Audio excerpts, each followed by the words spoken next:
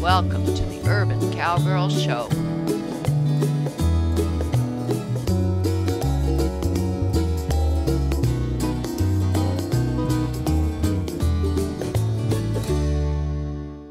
Well, what are you looking at? This is a homemade cow simulator. It's my short track one. And we're gonna use it briefly today. It's about to start raining, but we're just warming Eve up. Eve is my eldest Morgan mare, and she has a side saddle on because we're trying to learn things that we can do comfortably in a side saddle. Now, Sarah is riding Eve right now. I am dressed and ready to get up there if I need to, because Sarah has limited experience in side saddle and even less experience in cow work.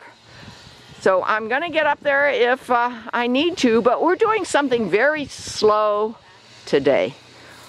That's beautiful, Sarah. Yes, look. See, she's looking over her shoulder when she wants to turn Eve. A few steps back, perfect. After we're done here, even if it starts raining, we're going to let Sarah go in and watch a half-hour show by Ken McNabb that would broadcast it on RFD TV that is all about sorting cattle and using a cow simulator to help the horse learn to work over its haunches like Eve is doing. Very nice, Sarah.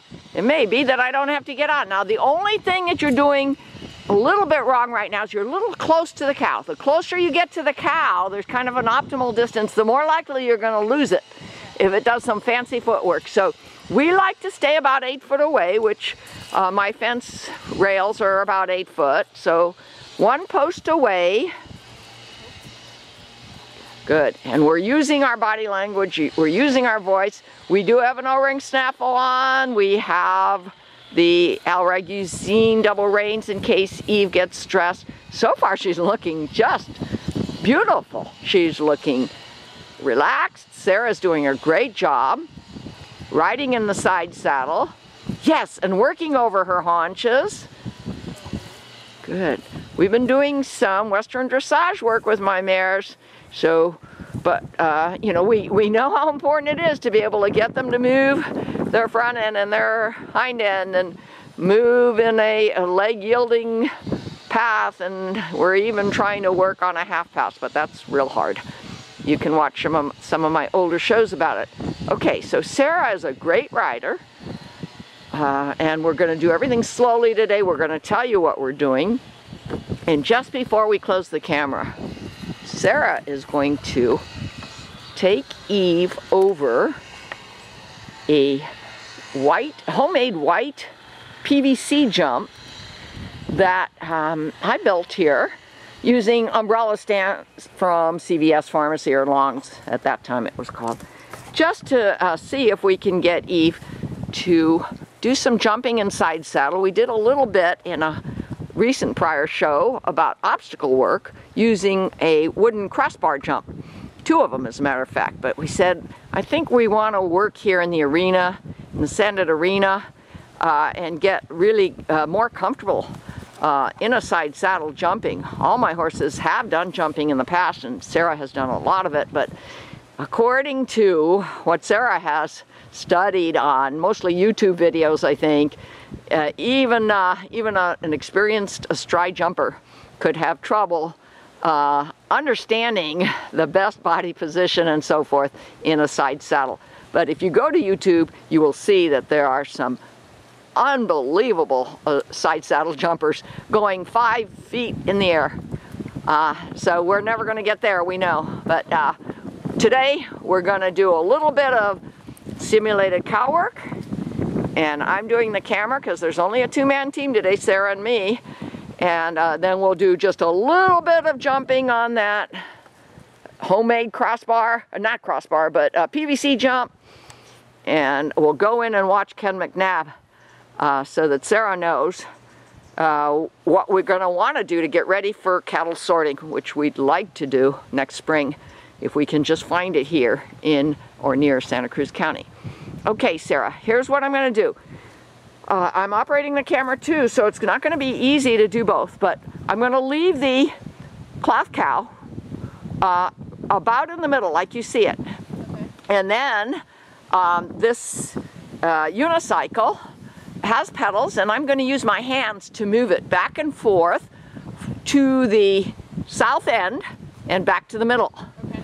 And you're doing side saddle simulated cow work. And as you have questions, make note of them, because we're going to do an interview of you in a few minutes after we've done a little bit of it. Now, Eve is watching. She knows that cloth cow is going to move, and she kind of knows it's her job to stay with it. And we want to stay out of her way if she's doing it, but be there with a pressure tool on your right, which is a dressage whip, a pressure tool on your left, which is a leg, and reins only if necessary. A lot of body language, a lot of voice cues. Okay, and the double reins, you see how we just got Eve's head down? Okay, I'm going to bend down, and I'm going to keep the camera on you, and I'm going to move this simulated cow.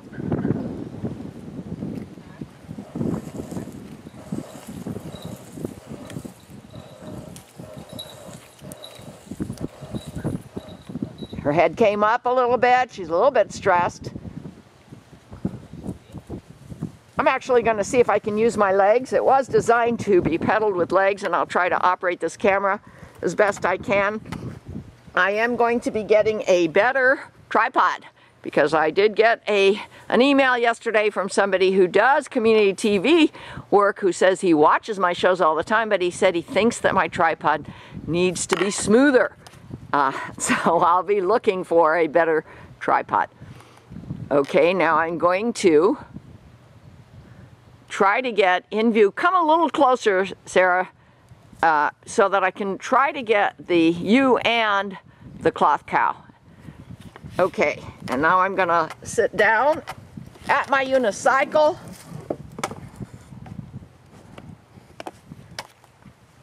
And I'm going to move the cloth cow.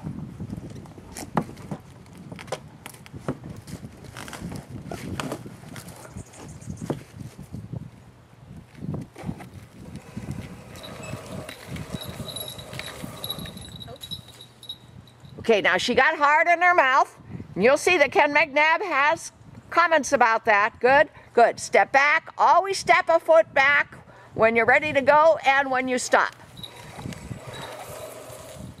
And this is a training device. So I saw Sarah was having a little bit of trouble, so I stopped the cow. Of course, if you're doing a real cow, which we hope to do very soon with our mini cows, you don't have this luxury. Coming back. Try not to step in the easterly direction at all. You need to be parallel. You just stepped like a step in the easterly direction, and that's going to lead to leaking. Nice, nice, nice, beautiful haunches work. Step back. You're going to have to use your pressure on the right. Yeah, okay, she didn't understand. Or we'll discuss that, what was happening just then. There you go, your leg on the left is the pressure you're using there. I'm coming back this way. You see you step forward. Yeah. Can't do that. Okay. We just stop the simulated cow and you get back into haunches work 180 degrees. That's kind of like the fundamentals. Okay. That is the foundation. Coming back this way. You came a little bit forward again. Okay. Go head on head. Okay, stop, step back. All the way around, all the way around. Don't let her leak. You see, she stepped forward. That's gonna be the hardest first step to getting proper in this cow work, simulated exercise. Good? And you're probably out of camera's view, but you know, you have to get out of the situation. If there's stress, no focus, okay? Okay, when I see you, I'd like you to face Eve south. Okay. So you got to get her haunches over. And I'd like you to come a little closer. Like, do you see that K marker there? Yeah. Okay, let's try to stay in that line. Okay, you're facing north, but that's okay too. So you're going to go forward. Then I'm going to stop halfway. And if you can get a 180-degree turn and go with it, with the simulated cow southward, then I'd say we've reached a moment of resolution. Okay. We're doing a lot of new things here, a lot of review, and we're aiming towards doing this with fast-moving mini cows too. Okay, you got to get her head down. She's stressed. Okay, and now I'm going to come this way, which is northward.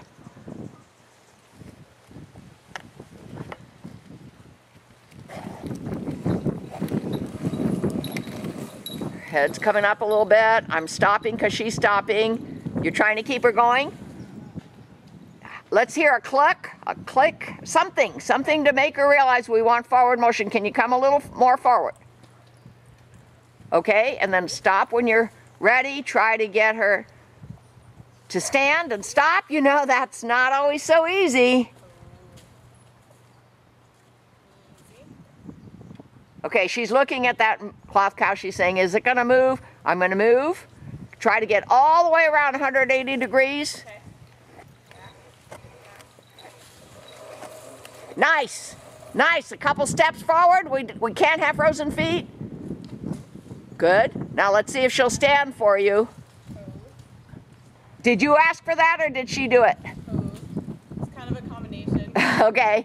All right, let's get back in position, which means head on head with the cow. And get yourself in the K line so you stay in camera's view. You know what, Sarah? Walk out. Get her focus. Focus is so important because if she's right-brained and stressed, she's not going to do the job.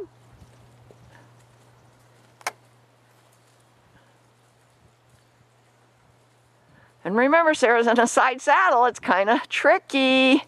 As a matter of fact, I haven't found one video yet about side saddle cow work. She's doing serpentines very good. That's real good to get focus. Real good.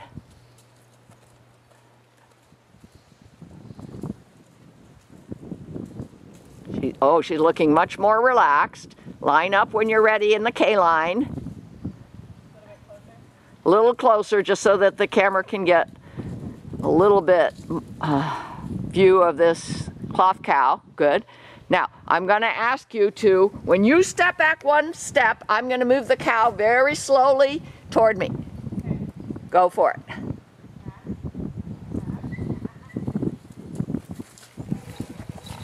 All the way around. Good. Now stop her because she's in front of the cow. So she has to understand eventually that she needs to move as fast or as slow as she needs to move in order to stay with the cow.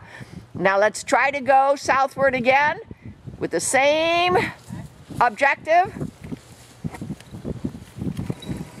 All the way around. And the K line.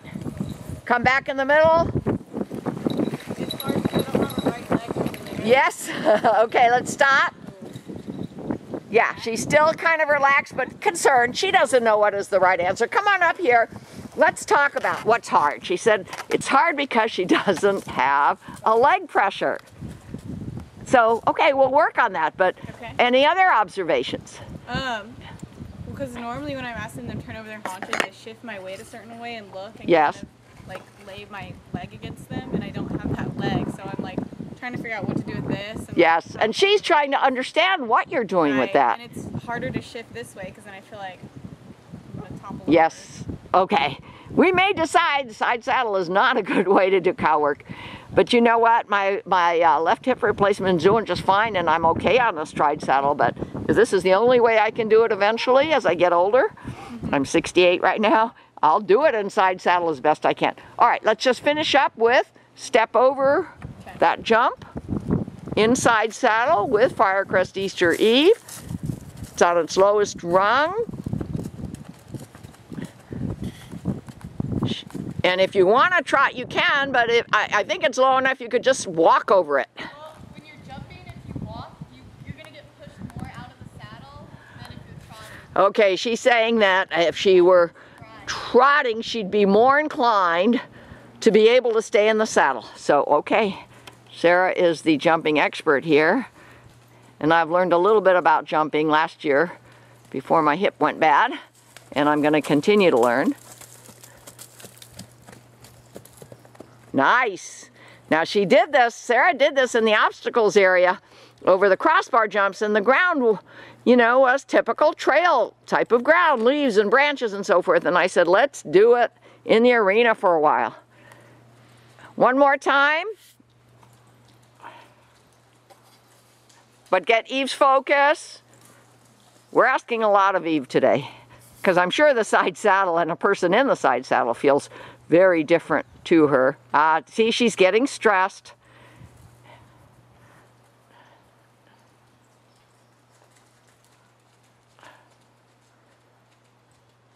She's looking better. She's looking great, actually. Every morning we bring the horses out here and lunge them, free lunge them a little bit over things like this jump. So it's not the jump that is scaring her. It's, you know, having a rider, having a side saddle on. Watch Sarah. Beautiful, beautiful. But let's get Eve head down again, bring her to the camera. And we're going to do a little more of that later on, maybe next spring. We want to concentrate right now on cow work before it gets too wet out here. We can even do some jumping in our covered square pen, which we may do when it gets very wet. This is almost Thanksgiving, so we're having a late start. Nice, Sarah, nice. You're doing so nice, Sarah. Can you come up here? I have to tell you, you're doing so nice that I don't feel it's necessary for me to get up on her. I couldn't do any better right now. She just needs repetition. Just because we haven't ridden her in like a week. That's right. We haven't ridden in about a week because we were short-staffed. So, okay. Any other comments? How did it feel on the jump? Did you feel solid? Yes. This time, instead of trying to come up out of the saddle like you would do normally if you were sitting astride, when I was watching the side saddle jumpers, they more kind of just like gripped the saddle and kind of sat down low. Yes. Kind of gave with their hands. So I think that's kind of how you jump that way. Oh, wonderful observation. Yeah. And as we do repetition, we'll decide, yes, that's right. We just have to get better at it, or no, there must be another trick. Yeah. Yeah. I'm a math tutor, by the way, and I always tell my students they need to learn the tricks. There's a lot of tricks in math, and once they learn the tricks, they'll be able to go on to the next step.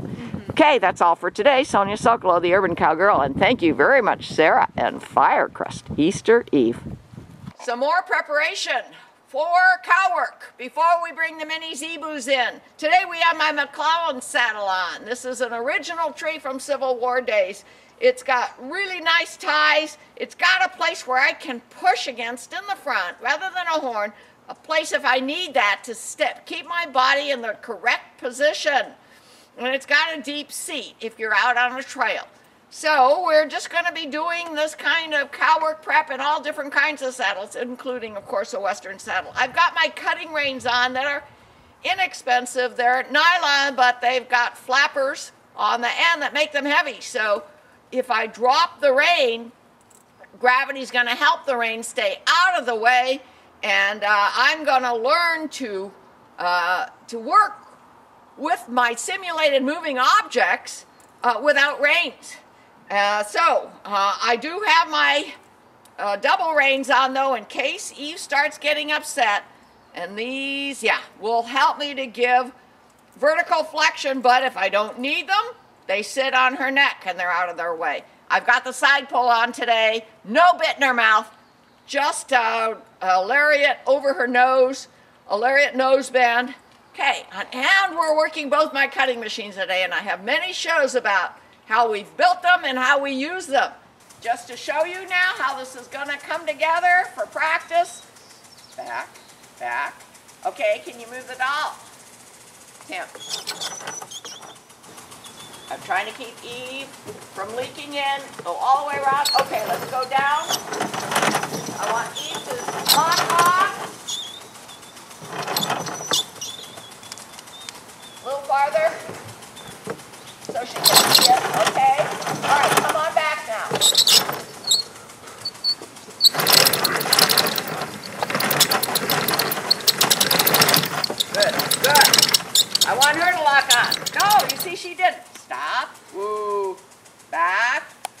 teacher. With repetition and these cow simulators, no matter what tack, no matter what saddle I use, I'll teach her. And now we're going to pick it up with the other cutting machine without her leaking.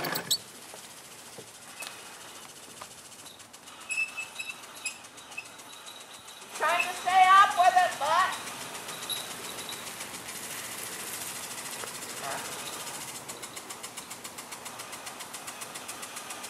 beautiful, beautiful haunches. Go back again, Sarah.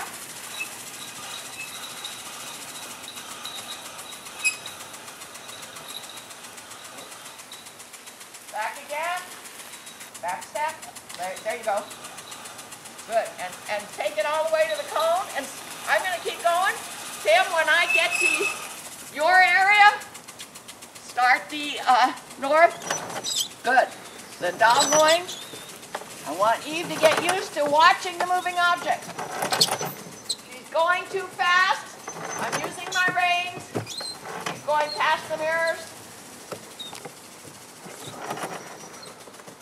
Keep going.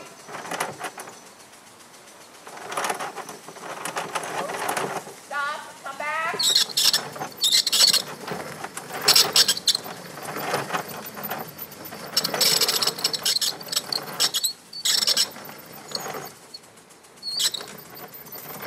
Whoa.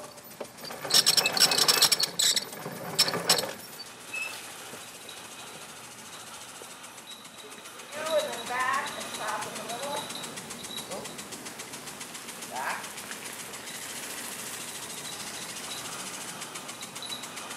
Okay, and stop. Whoa. Okay.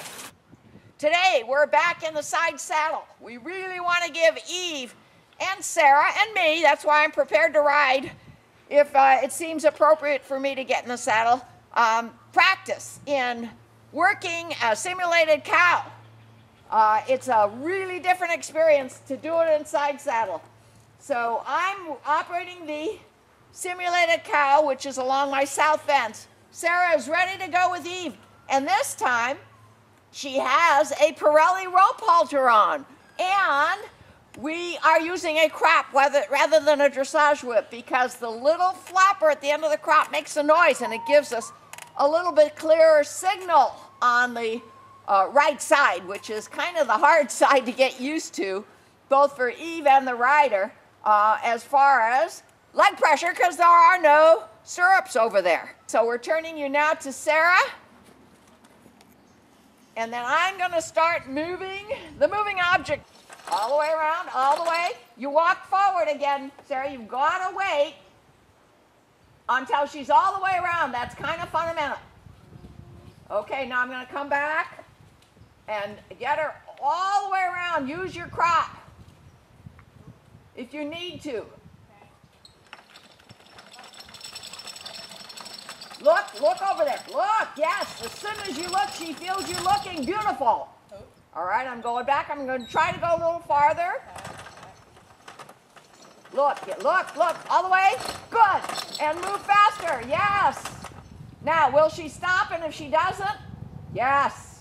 Okay, all right. She's a little bit concerned. No, she stopped. I was afraid she'd continue to dance around. She didn't. Look where you want to go.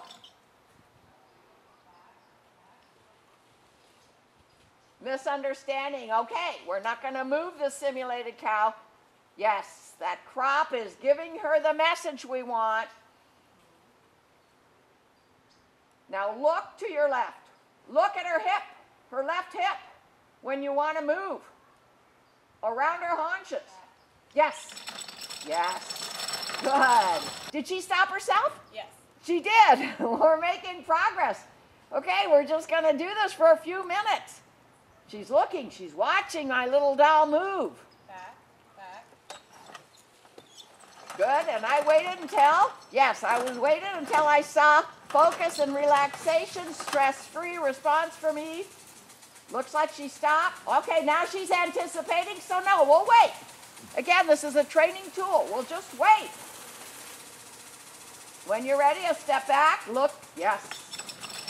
Yes, she's getting enthusiastic. Yes, and I stopped short on purpose.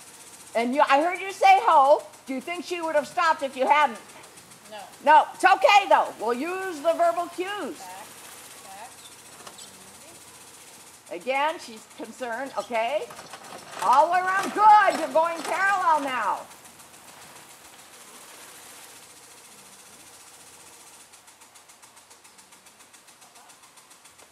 Remember to look when you want to move her hip over. Look to your left. Yes, okay. She's stressed right now. Yes, standing still sometimes is really hard, but very important. And you want to go a little closer. We want to be within about 8 feet or so of the moving object when we're training on these simulated cow machines. Good. Let's just wait, and when you're ready, I'll know because you'll step back. And if she starts turning, I'll go with her. Yes, look at that little hop. That's enthusiasm. Good, and her head's not going up. All the way around, very good. If you can come back without mishap, without the wrong answer, we'll quit. Now she's looking the wrong place, good? Good. I'm gonna come all the way back here. Let's see if she stops. You still had to lean back a little bit. You still had to say ho very lightly. That's okay. She's in training. Do you have anything that you want to add? I think she's much better today than she was. I think she's doing great. I'm really happy that she's responding to the pressure of the crop as leg pressure. Yes, the pressure of the riding crop with the leather end, point to it. So if there's somebody here that doesn't know what a crop is versus a dressage whip, yeah. And the sound of it, did you use it as a stimulus? No, I use it just more as a tool. Just a touch tool. Okay. All right, and then come a little closer so that people who have never seen a Parelli rope halter can see it. You see that little knot under the rope halter gives you a little bit more control, kind of like a hackamore. And yet, the halter has attached to it some yacht rope reins and a yacht rope Makati rein, which you can just store anywhere. I've seen people store them in their belt loops. Sarah, you stored it on the saddle itself, right? Okay. On the breast collar. On the breast collar. Okay. I think that this is perfect for Eve. She threw up her head a little bit, but she didn't seem stressed. We don't even need to cycle. We don't need that lariat across the nose. We just need a little bit of pressure. Give Eve the benefit of understanding what is our request. That's all for today. Sonia Soklo, the Urban Cowgirl. See more at www.urbancowgirlchannel.com.